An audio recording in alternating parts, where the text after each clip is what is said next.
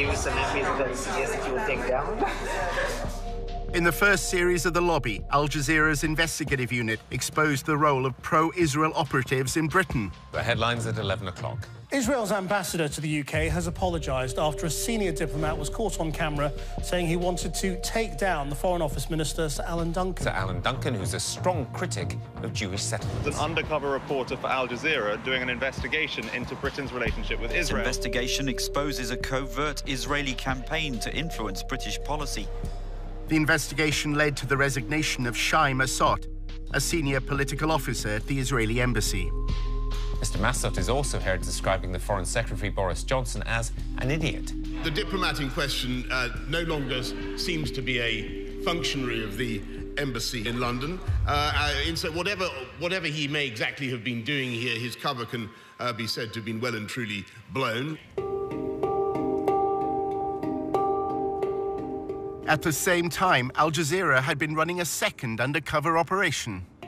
Some of our reporters' covert filming was included in the first series of The Lobby. His identity became known. Tony had spent 5 months inside the pro-Israel lobby in the United States. He'd impressed colleagues with his understanding of the Middle East. You have the resourcefulness and the depth, to sort of think strategically about this, whereas most people aren't able to do that. A prominent Jewish online magazine described Tony as the perfect gentleman who became one of the town's best-liked Zionist activists. You did amazing work here. The guys don't stop talking about you. They still talk about you. Tony threw elaborate parties, and apparently anyone interested in telling a story about sinister Israeli influence in America's capital couldn't have asked for a better guest list.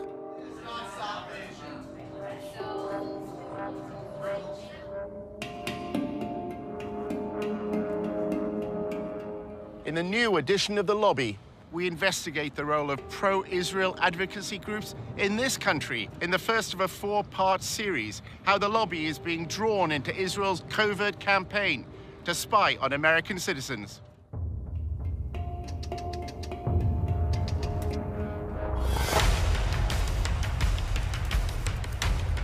Using an undercover reporter, Al Jazeera's investigative unit infiltrates one of the most powerful lobbies in the world. Getting $38 billion in security aid to Israel matters, which is what AIPAC is doing. We examine how the lobby, led by AIPAC, the American Israel Public Affairs Committee, has secured unwavering support in Congress. Congressmen don't do anything unless you pressure them. And the only way to do that is with money. What the lobby is all about is to make sure that Israel gets special treatment from the United States forever. But after occupying Palestinian lands for half a century, the pro-Israel lobby is facing a new challenge. We called for a full boycott of Israel, divesting from it, and eventually imposing sanctions on it to achieve UN-stipulated rights of the Palestinian people. A movement to boycott, divest, and impose sanctions on Israel, BDS, was formed on American campuses. Seems to be achieving its goals, threatens future American support for Israel. We believe in justice for all people. So that means the occupation has to end. Israel's Ministry of Strategic Affairs responded with a covert operation to defeat BDS. אתה צריך לעשות את זה עם הרבה מאוד עמימות. זה לא גוף צבאי היררכי שאם הרגנו את X, אז כל הגוף מתחתיו לא פועל. So the Israeli government leverages Jewish organizations in the diaspora. Absolutely.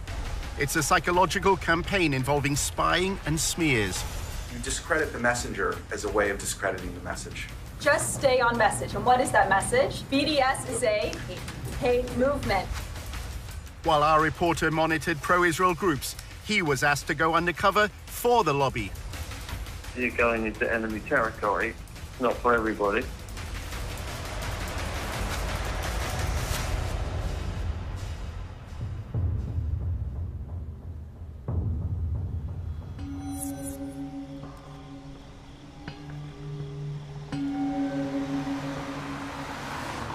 We are a different government working on foreign soil, and we have to be very, very cautious. We have 3 different sub-campaigns which are very, very sensitive. regarding data gathering, information analysis, working on activist organization, money trail. This is something that only a country with its resources can do the best.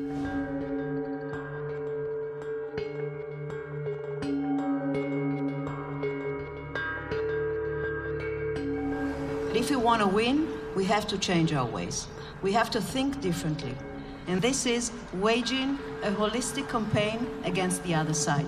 Take him out of his comfort zone. Make him be on the defensive. Israel is involved in a secretive influence campaign whose aim is to discredit its challengers in the West. In the Air Force, when you want to win, you have to have aerial superiority. If you want to win a campaign, you must have information superiority.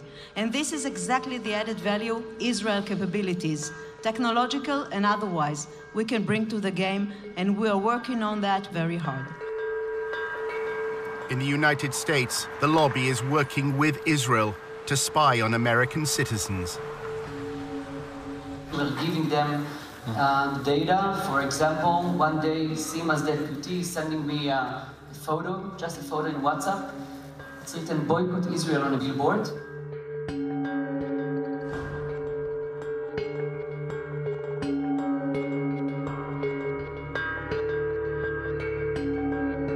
In a few hours, our systems and analysts could find the exact organization, people, and even their names where they live. We gave it back to the ministry. I have no idea what I did with this. But in fact, 3 days later, there were no billboards. We use all sorts of technology. We use corporate-level, enterprise-grade social media intelligence software. Almost all of this happens on social media, so we have custom algorithms and formulae that acquire the stuff immediately.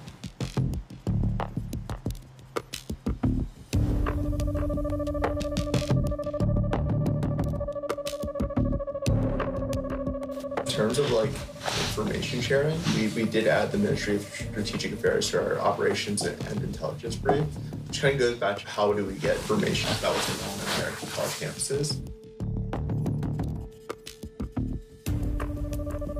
Generally within about 30 seconds or less of one of these things popping up on campus, whether it's a Facebook event, whether it's the right kind of mention on Twitter, the system picks it up, it goes into a queue and alerts our researchers, and they evaluate it, they tag it, and if it rises to a certain level, we issue early warning alerts to our partners.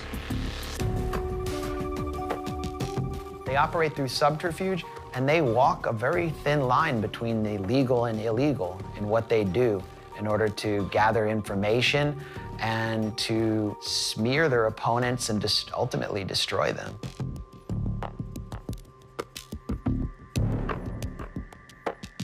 In order to understand how the pro-Israel lobby operates, you have to literally be a fly on the wall. If you can't obtain information publicly, you should try to get into the room through other means. Our undercover reporter, Tony, is British and Jewish and had recently graduated from the University of Oxford. He wrote articles and presented himself as a strong supporter of Israel. In Washington, he attended a course on the Israel-Palestine conflict. I'm from the UK, and I'm just taking a course at Georgetown here over the summer.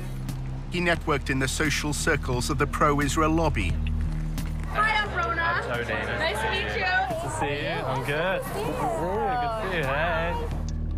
After building his profile, Tony was accepted on a training course in pro-Israel advocacy. Welcome to Fuel for Truth DC's second boot camp. Congratulations, everyone, to being accepted. What we're going to do right now is just kind of like introduce ourselves. I'm Daniel. After undergrad, I served in the IDF and the paratroopers for 2 years and worked at APAC for a year. One session criticized the UN agency that provides aid for Palestinians. Children are taught in UNRWA Palestinian schools to hate Jews. Another lecture dealt with the international media. Confronting media bias. During the last war, a lot of times videos are circulating of bombed areas or victims, and a lot of it's from Syria, from Iraq 10 years ago, all this stuff. In role-play workshops, they were instructed how to respond to criticism of Israel. Can I have a volunteer? The part-time wall is cutting off Palestine. Boycott Israel. Divest from Israel. Sanction companies that do business with Israel. it's kind of odd to call it a wall, given that like 90% of it is a fence. This is a photo. I see a wall. Why can't Israel do more to help, Tony? Our undercover reporter played the role of pro-Israel advocate. Israel is doing a lot to help the Palestinians. I say actually Israel is doing all the best that they can, but you know, it's a tough situation. Businesses in Gaza can't freely send their trucks into Israel to sell their goods. I think you'll find that that's actually a misconception. They do allow their trucks, and what they don't allow is dangerous material. Okay, stop. After the course, Tony was accepted as a volunteer at a pro-Israel communications group called the Israel Project. It's Tony Kleinfeld. Kleinfeld. Like Seinfeld, but with a K. The Israel Project, known as TIP, describes itself on its promotional videos as a strategic communications group. At TIP, we believe we've found the answer. Israel's enemies have left the battlefield of the Middle East and are now fighting on the battlefield of public opinion. What you have with regard to the United States and Israel is a special relationship that is unprecedented in recorded history. Not simply that the United States gives Israel a tremendous amount of economic aid and diplomatic protection, it gives that aid and protection no matter what, right? It's not conditional. And the Israel Project will go to enormous lengths to achieve that end.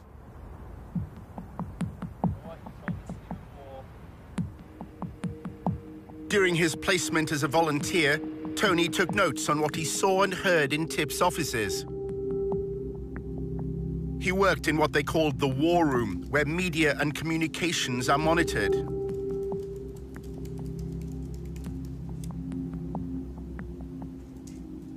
Staff described having contacts at numerous media organizations.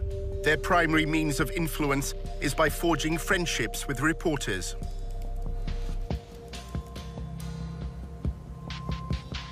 One employee claimed that during talks on the nuclear deal with Iran, TIP applied pressure on the Associated Press news agency to change a headline.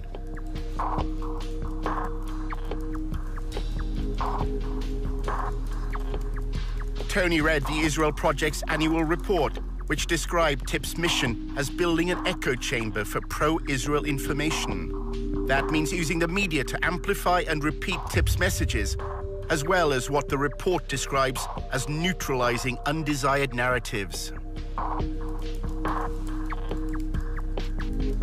Tony saw one document which claimed that the echo chamber was within their grasp. Weeks before he started, Tony discussed with a senior manager how TIP deals with the media. There are things that you know, that you do loudly. A lot of them are things you do behind the scenes.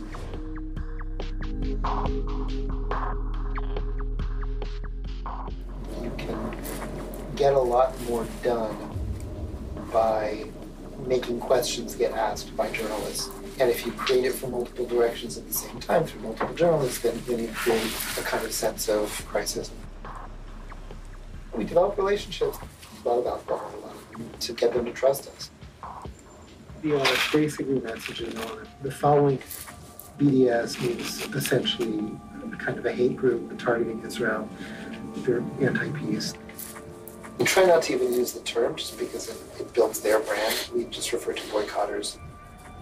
The goal is to actually make things happen now and to figure out what are the means of communication to do that. In 2005, Palestinian civil rights groups sought a peaceful means to protest against Israel's occupation. They identified goods from Israel and called for their boycott. The BDS movement was born. BDS adopted a nonviolent strategy because we think it is morally consistent and very effective against an enemy that is extremely powerful militarily. We called for boycotting Israel, divesting from it, and eventually imposing sanctions on it, as was done against apartheid South Africa, to achieve basic Palestinian rights under international law. Over the past decade, BDS has grown around the world. By campaigning for Palestinian civil rights in land controlled by Israel, BDS believes it has exposed a deficiency in the moral defense of the Jewish state. BDS is saying that what Israel has to do is treat the Palestinians in its midst the same way it treats Israeli Jews. The problem is that if Israel does that, there are more Palestinians, or there will be more Palestinians inside Greater Israel than there are Jews. And that means that if you had a system where everybody was treated equally and there was one person and one vote, that you would no longer have a Jewish state. The secretive Ministry of Strategic Affairs, based in the Prime Minister's office in Jerusalem, was given a mission: establish a covert campaign to defeat the BDS movement. אנחנו אחראים על המאבק בתופעה, ובמסגרת זו יש לנו 4 רגליים: התראה, הרתעה, התקפה והסברה. אז אני אגיד לך שכשאם אתה רוצה לנצח בניהול מערכה, אתה צריך לעשות את זה עם הרבה מאוד עמימות. כמו שכשעבדתי על סוגיות צבאיות, כמו חיזבאללה, או כספי טרור, או סוריה, או כל מדינה אחרת שאיתה בעבר ניהלתי מערכה מולה כקמן. לא הלכנו ואמרנו לצד השני מה אנחנו מתכוונים לעשות. השארנו אותו בעמימות. Government ministers attacked me in person, one of them threatening BDS leaders with targeted civil assassination, and others threatening to revoke my permanent residency, along other threats.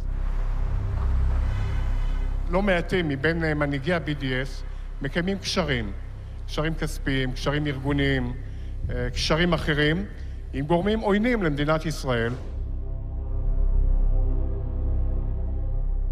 תפקידנו, באמצעות הפעלת המודיעין, לחשוף את הקשרים האלה, ובהחלט באמצעות החשיפה הזאת, גם לדעת לפעול נגדם, לבודד אותם, גם להעביר מידע לאותם גורמים מודיעיניים בעולם וגורמים אחרים. ישראל חייבת לבצע סיכול אזרחי ממוקד במנהיגות למול פעילי ה-BDS. The campaign includes monitoring the activities of American students. אנחנו עכשיו למשל נמצאים בתהליך שלם של ליצור תמונה כוללת על הקמפוסים.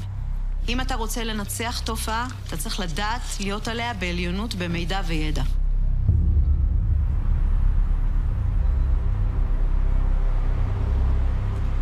Our investigation into the role of the Israeli state at US campuses led Tony to an employee at the embassy in Washington.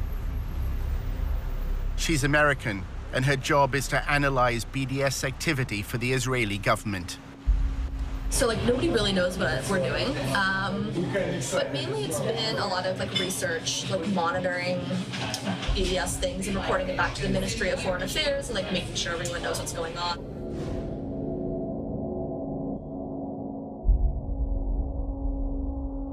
They need a lot of research done and stuff like that. When they talk about it in Knesset, usually I've contributed to what the background information is. I'm not going to campuses. It's more about connecting organizations and I guess campuses and providing resources and strategy if students need it. Is the Israeli embassy trying to leverage faculty? Yeah. We're working with several faculty advocacy groups that kind of train faculty, so we're helping them a little bit with funding, connections, bringing them to speak, having them speak to diplomats and people in the MFA that need this information. So I kind of want to be that resource to show students, we appreciate what you're doing, we see what you're doing. Here's some information if you need anything at all. We can connect you, just kind of be that person there for you. Julia was president of the pro-Israel group at Davis, which is part of the University of California. Davis began as a center for agricultural studies, and its students are known as Aggies. I came to UC Davis, which had a reputation of being really pro-Israel. Now it's the top 5 most anti-Israel schools in the U.S. Why is that? Because of everything that happened in the last few years. It was just particularly bad. And there's a huge Muslim population in Sacramento, which is right next to Davis. The growing support for the BDS movement in Davis and the lobby's response to it is part of a narrative that's unfolding across America's campuses. Students for Justice in Palestine, or SJP, brought a divestment motion before the Student Senate. I was very, very nervous. The entire room was filled. I think we had about 600 students and people from the community coming in to witness this vote. I am here today because, quite frankly, I am ashamed. I am ashamed of my university for supporting apartheid genocide of my people in Palestine. I ended the speech with something along the lines of being on the right side of history and for the university to end its unethical ties with these corporations who were doing brutal things to Palestinians. We knew they were going to win because our entire student senate was all pro-BDS, and they ran for that purpose and won for that purpose, and we've been pushed out of student government for months. Good evening. My name is Julia Rivkin, and I'm the president of Aggies for Israel. Students streamed the hearing online. The pro-Israel group also filmed it with another purpose in mind. Their videos would play a key part in the story that was to unfold in the days ahead. I was waiting to see what she would say. I was waiting for a blow to come my way, and that blow sure came. We have been ignored and disrespected year after year, but we have never been silenced. We are a beacon of peace and inclusion on a campus plagued by anti-Semitism. The talking points were that the resolution was anti-Semitic, that it was divisive. If it's divisive in the fact that you either support human rights or you don't, then so be it. The intolerance that spawned this resolution is the same kind of intolerance that has spawned anti-Semitic movements throughout history. The entire thing looked very rehearsed, very, very aggressive, almost comically so. Julia and her pro-Israel allies had already decided that they didn't want a debate. At 4 a.m. the night before, me and my team were like, you're going to lead the walkout. And I was like, okay. And they're like, we're going to film it just for our own purposes. I was like, totally cool. So when everything was happening, we went into it knowing we were going to lose. So our strategy was how to, ultimately win while losing the vote. This is our victory. And we who are victorious need not legitimize the words spoken in this empty hearing. So if you are here tonight in opposition to this resolution, I invite you now to stand up, really stand up, and join me in walking out of this room. That was a wowing moment. To have them just stand up, everyone just kind of was like, what's going on? It was very shocking. As they were leaving, it was just a very big rush of relief to not have that tension, those bad vibes in the room. And so we started cheering, actually, and it was a great moment. If you're standing in the back, it looks like some seats have opened up. But the passing of the BDS motion proved to be just the beginning of a bigger story. In part 2, how the lobby worked to undermine the student decision. Those swastikas, who did them? We don't even know.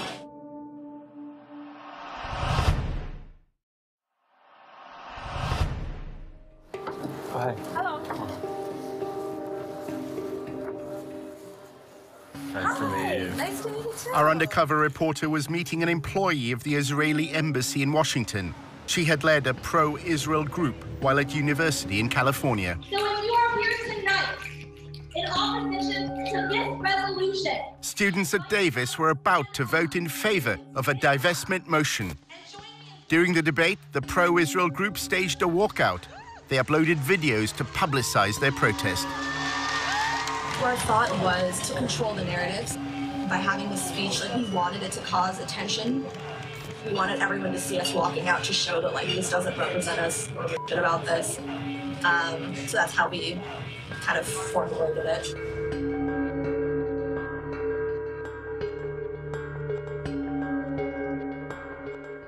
That day, all of us released 50 op-eds in major news sources so that when people made a hashtag and a whole thing trending, so when people opened their Facebooks, it wouldn't be them celebrating their victory, it would be us sharing our stories. Once it blew up, then random people, the Huffington Post contacted me and was like, do you have anything to say? And I was like, conveniently, I wrote an op-ed 2 weeks ago just in case.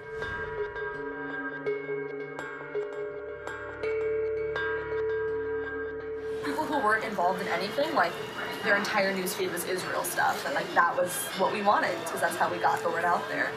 How do you delegitimize the other side? Delegitimizing them.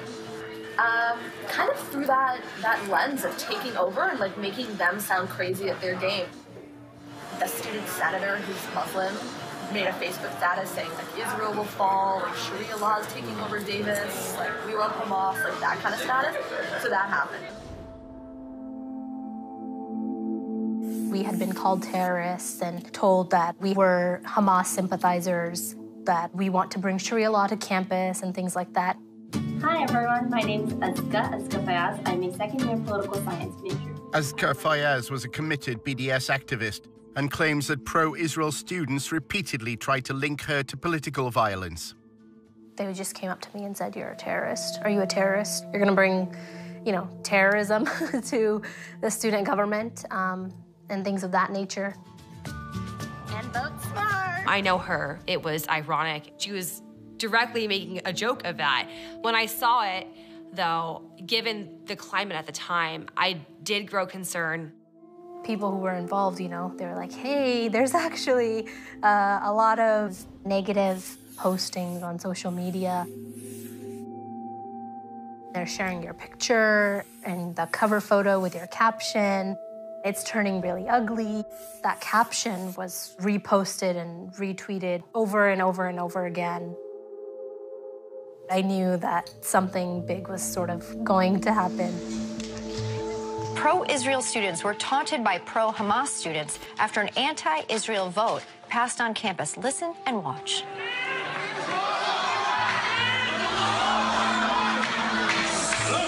And right after the vote passed, a student senator posted this on Facebook. Hamas and Sharia law have taken over UC Davis, BRB crying over the resilience. I don't have the capacity to bring Sharia law to the University of California, Davis. I don't think any of us really do have the capacity.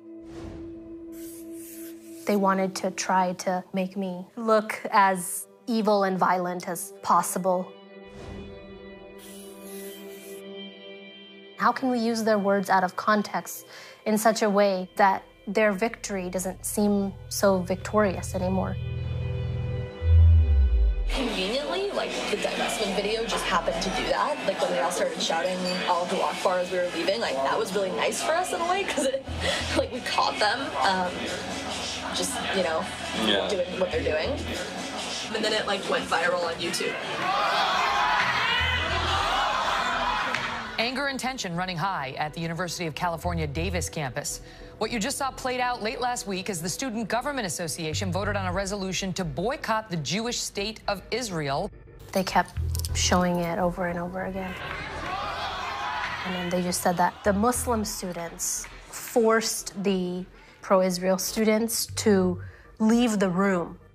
Reports say when the Israel supporters tried to object to this vote, the pro-Palestinian students you just saw tried to shout them down with cries of Allahu Akbar. I invite you now to stand up. Really, stand up. And join me in walking out of the room. Of course, we know that they left willingly, and they stated that they were going to walk out of the room. It's incredible to hear Allahu Akbar shouted in the middle of this university. And what does that represent, Megan? The subjugation of women, the torture of homosexuals, the torture of Christians, the crucifixion of Christians. That's what it has come to represent, and that's what they're shouting. The pro-BDS activists at UC Davis then faced another crisis. 2 days after a resolution passed, unfortunately, someone defamed the Jewish frat house and had painted swastikas all over it. Outrageous, just not acceptable behavior at all. What was upsetting to us, however, was they had the media there right away. Disturbing discovery for a UC Davis student. Jewish students found swastikas painted on their fraternity house in Davis. These swastikas were discovered that morning and around 10 a.m., my best guess, and I believe the news media were there by 11. Pro-Israel students say they feared recent events would lead to this. This week has been sort of a bad week to be Jewish on campus. After years of heated meetings, a student body passed a resolution Thursday urging UC Davis to end any affiliation with companies that support Israel. So this is not out of the blue. We're pretty sure this is directly related. Who were they finger pointing at but us? Us who were still on this high of finally getting this resolution passed, still in high spirits, just crushed us. Roseanne Barr tweeted, "All the Jews should leave Davis and the rest of the school should be nuked." It was a crazy time. A general flooding of Islamophobia by the media. And I was dealing with like news outlets and media, and it was like the day after there was some swastikas on campus, and it was like it all blew up and became a full-time job. Those swastikas, like who did them? We don't even know. I think it's just some like random like white supremacist type people who just came, did it, and left. We don't think it was students. That's pretty surprising because it was very clear from their behavior towards us and their attitudes towards us that we had done some heinous crime to them and that we deserved to pay for it.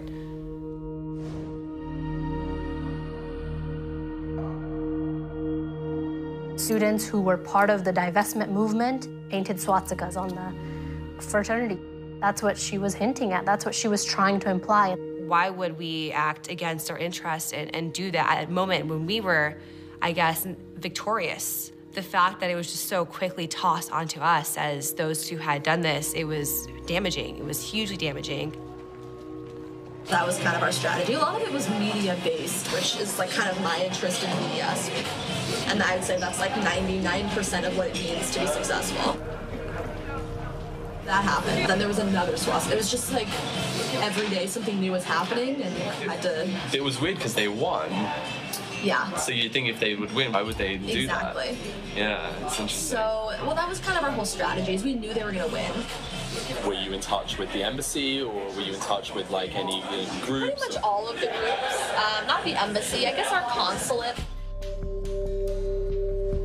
As well as the Israeli consulate in San Francisco, Julia's anti-BDS campaign had the guidance of several pro-Israel lobby groups.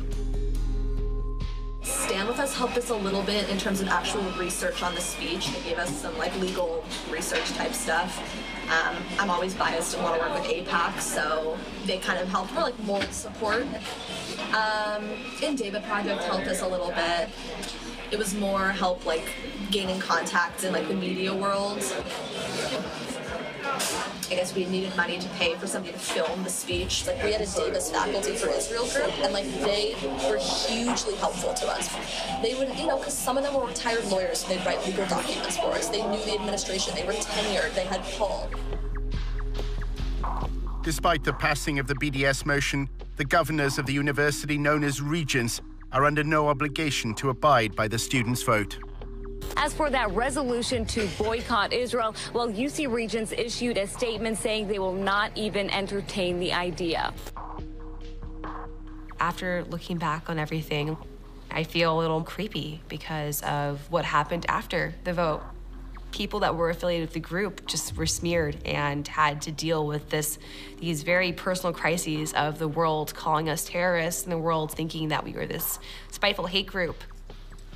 It's pretty unequivocal how organized they were, how brutal and ruthless that narrative was, and how it affected us in the end.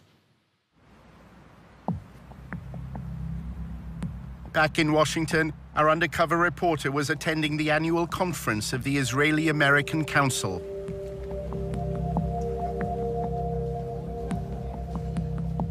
The IAC's role is to connect American Jews to Israel. This year, combating BDS was top of the agenda. I think we need to worry. The polling isn't good, and all of you probably know it. If you look at the polls, the younger you get on the demographic scales, the lower support for Israel is.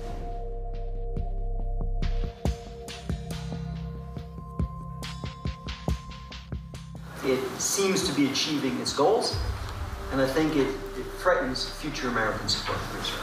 Younger people are leaving college less sympathetic to Israel than when they entered. The lobby hope that a new partnership with Israel's Ministry of Strategic Affairs will become a game changer in the fight against BDS. For years, we are trying to defeat the BDS and the delegitimization movement. We are all on the defensive, and I think we should move to the offensive.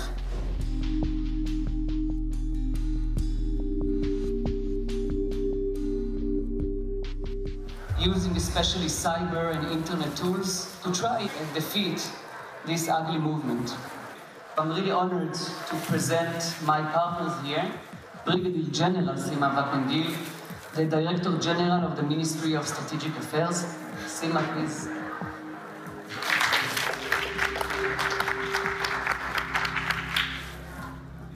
The fact that the Israeli government decided to be a key player means a lot, because we can bring themes that usually are not existing in NGOs or civilian entities that are now enrolled in this theme.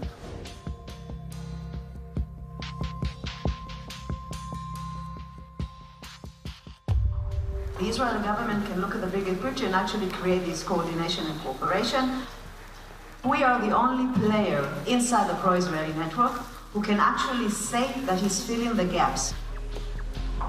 The Israeli official described to members of the lobby the first phase of the covert war. Ambiguity is part of our guidelines. That's why I'm not going to say anything too much about each one of the legs.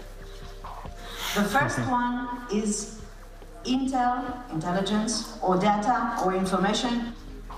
What we've done is mapped and analyzed the whole phenomena globally, not just the United States, not just campuses, but campuses and intersectionality and labor unions and churches.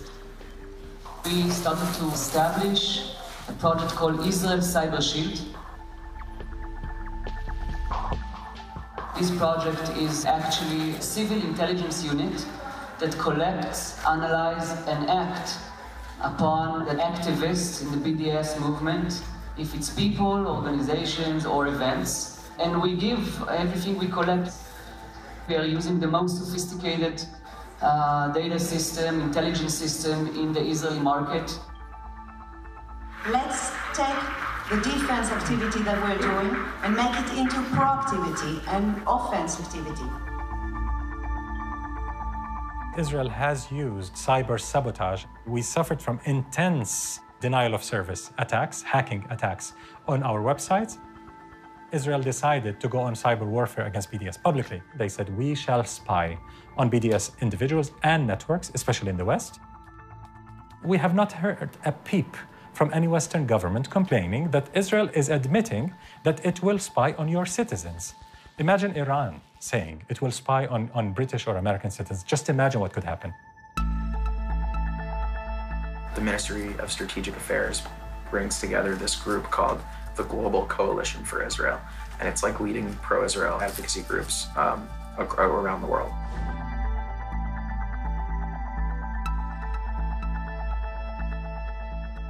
My view and the view of Israel's Ministry of Strategic Affairs, which we coordinate with sometimes, we communicate with sometimes, is like Europe is lost and it's basically over. And like they're turning a lot of attention now to the US because they feel we're on your path. Can I join these? I'd love to. I don't know if you'd let me. But... It's like a pretty sensitive conversation, but it's going well. If China was doing this, if Iran was doing it, if Russia was doing it, there would be uproar. You would have Congress going after them, you would have hearings, you would have prosecutions. The question is, how does Israel get away with this? It's modeled on General Stanley McChrystal's counterinsurgency strategy in Iraq. We've copied a lot from that strategy that has been working really well for us, actually. And one of the pieces is this operations and intelligence brief. We're using social media intelligence, a tool called Radian 6. We're phasing that out over the next year, and we're bringing on more sophisticated technology that was developed in Israel. An American should not be spied on by a foreign government that is able to access all this information and possibly undermine their ability to exercise their democratic rights in this country. So we're not dealing with amateurs. This is not an amateur work. We're dealing with a government that have a ministry at a ministerial level engaged in the systematic targeting of activists outside of its sovereign borders. The only way it's going to stop is if somebody in the government points out this is illegal and we're not going to tolerate it. And if we do tolerate it, other countries are going to do it as well. There's a company called Census, S-E-N-S-U-S. It's like very pricey though, We had to raise like hundreds of $1,000s just for it. It's gonna increase our discovery rate. We're discovering just about everything we need.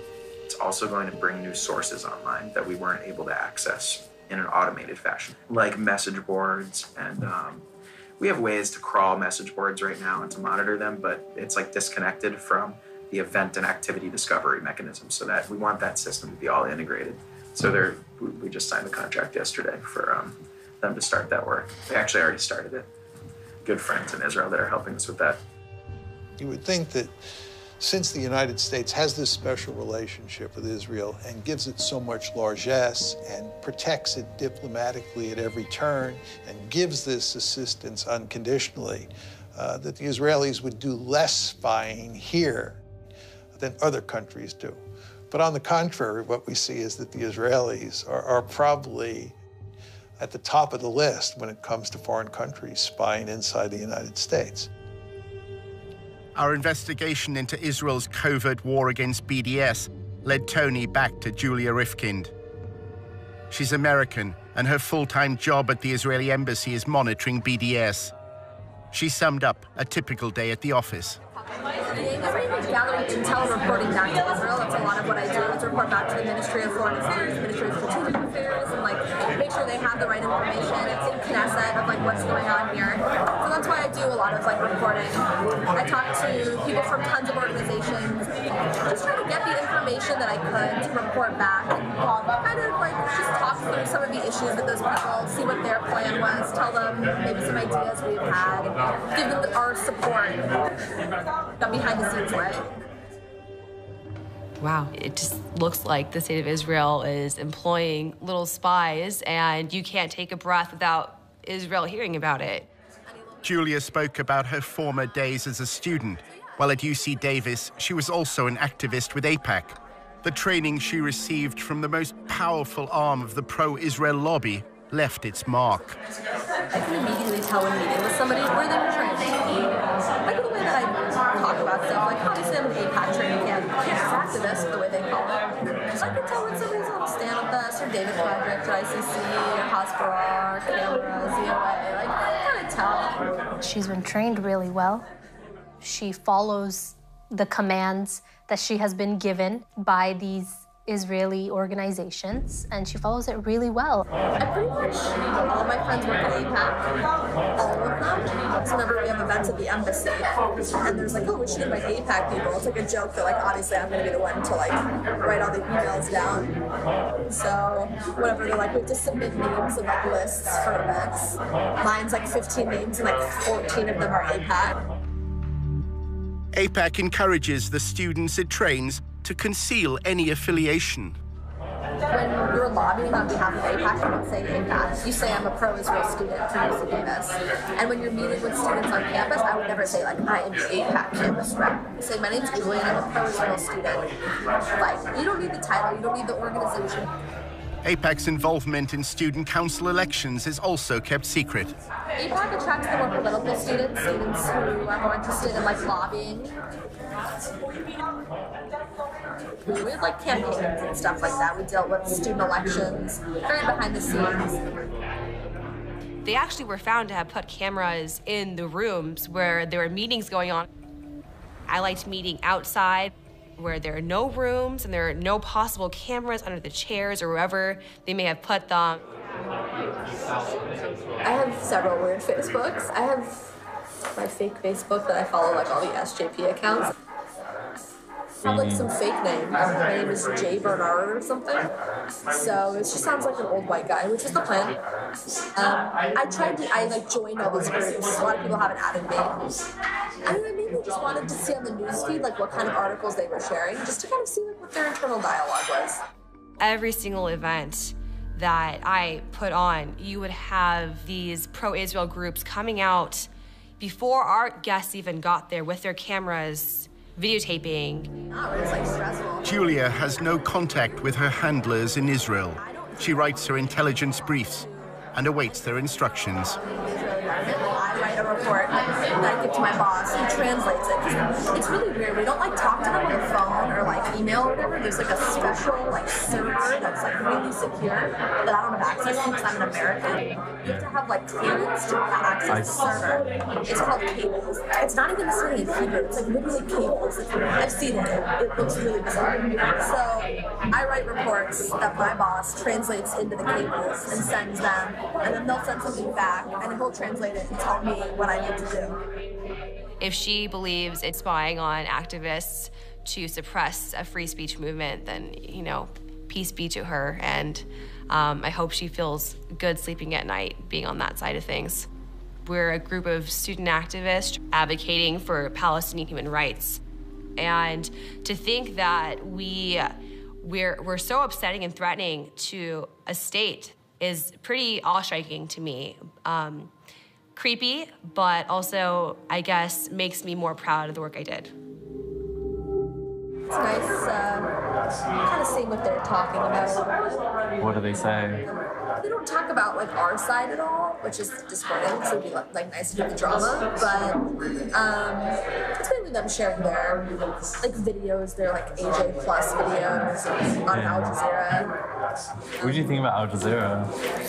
It sucks because they have a lot of interesting like liberal videos, which I'm like, wow, like that's amazing to hear about that human rights issue and about that like sexism situation or whatever. And they'll show like why Israel is an apartheid state. And you're like, ooh, like not anymore. So that's what's annoying is that it gets, you know, tied to all those causes.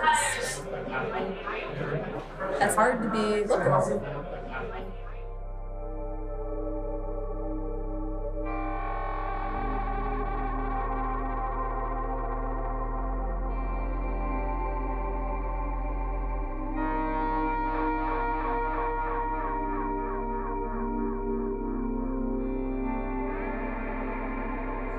You represent that government. Yeah, I can't say anything negative about Bibi or like the government because I technically work for them. Not directly, but I'm just a normal American.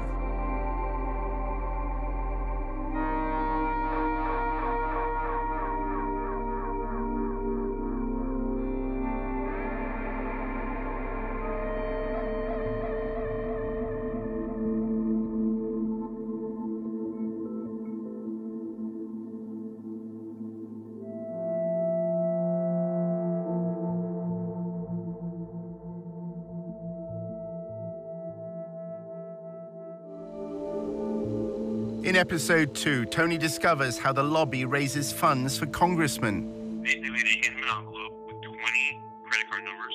For all the like legal reasons, it's just people pool their money. Handing over $250,000. That buys a lawmaker. And how a row over anti-Semitism swept through the University of Tennessee. You have to show that they're racist hate groups and to consistently portray them that way.